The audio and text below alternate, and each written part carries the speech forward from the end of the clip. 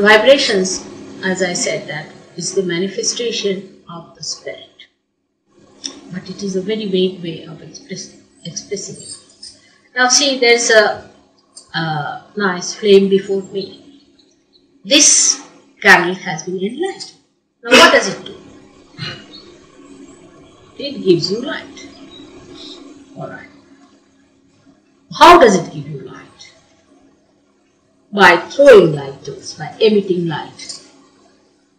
It is the emitting of pulsation from the cell.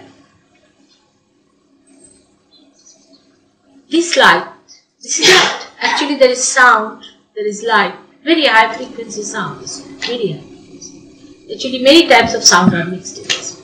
There is magnetism in these vibrations. It has all the 5 elements, the subtle of all the 5 elements inside these vibrations. They are talking, they are telling you, they are guiding you, they are helping you. It's because the spirit is working through.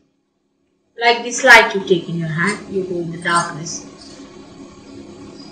and you see that there is impediment in between. You have to cross it. So you get the idea with this light.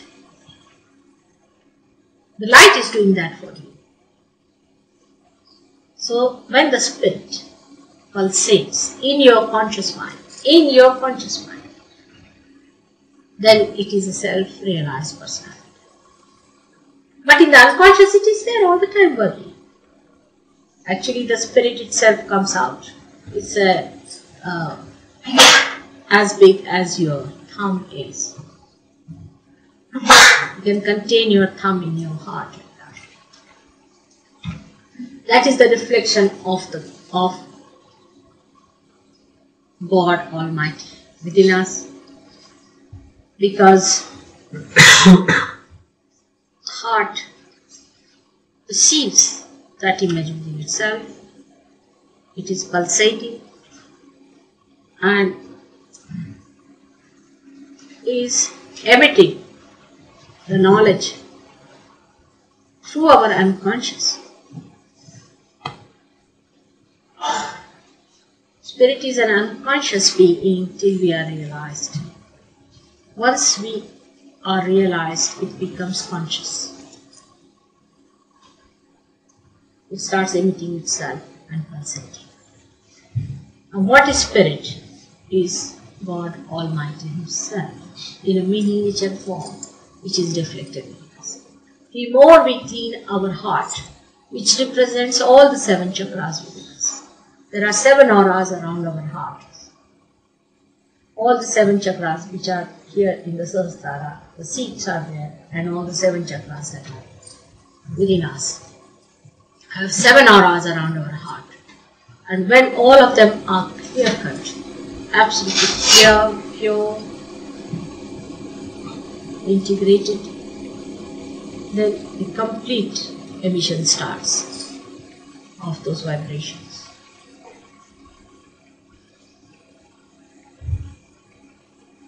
They are much more than I can explain, because, say, the other day a lady was writing a letter to me and she was saying that,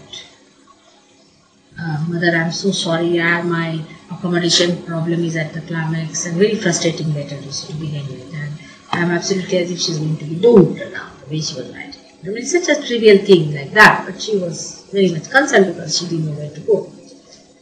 And first half of the letter is like that, second half is this, that Mother, just now I've received a letter from the authorities that they have allotted me a very beautiful place in such and such places. The second half of this. Now, I would say this is all vibrations, because it is all pervading power. You become one with the all pervading power. So how it helps? Because when she was writing to me, you see, the vibrations were feeling it, what she was writing from the paper. So they communicated to the all pervading power. And the angels, or you can say the deities, also can understand, and they must have thought, why bother Mother with all this nonsense? Better give her the letter as soon as possible. She finish it off. So in the same letter, she said, I'm such a fool to write all this, but I must write to you to give you the night and the day of my life, you see. So she wrote to me. So it can work like that. that way. So the vibrations actually are the things which are the doers and the enjoyers. They are the ones who enjoy also. Find a very good self-realized soul coming, then you just feel the self-realized soul and you say, oh, very good, come along, just have it. Come along, just have it. Starts enjoying that that joy that's coming from that person. And that is what it is. That you start enjoying that beauty in the person through vibrations. It's multi-dimensional thing, you see. So it looks so simple that you're feeling in your hand, that's all.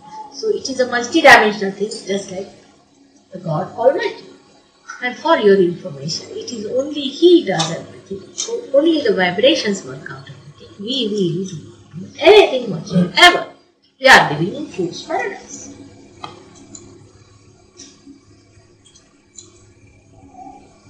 For example, the tree dies, alright, and you change it over and make a nice seat for me to sit down. Alright, so what tree is dead and you make a seat and you say, oh, you have built this, you have done that. Right? What do you do? Can you sprout even a small little seed? You cannot.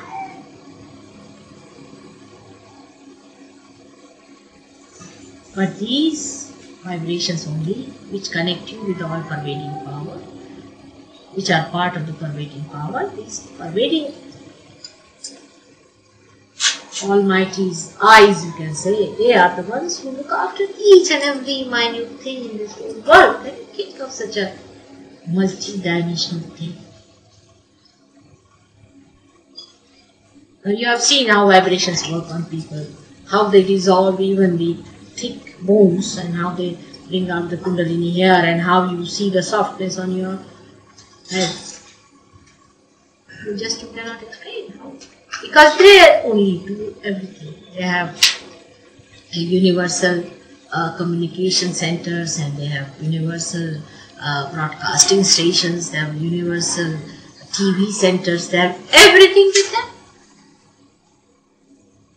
In short, you just copy them a little bit and you think you are doing something, but you really don't do anything whatsoever. That's why it is said that Brahma, this is the expression of Brahma, these are the vibrations of the Brahma, is the only truth. The rest is all Mithya, is all a Maya, it's just an illusion. We live in illusions, you see. He is the enjoyer, he is the doer, you are just in between to see. It would be like this Mike thinking that he is giving the lecture of Sahaja. It's really like that.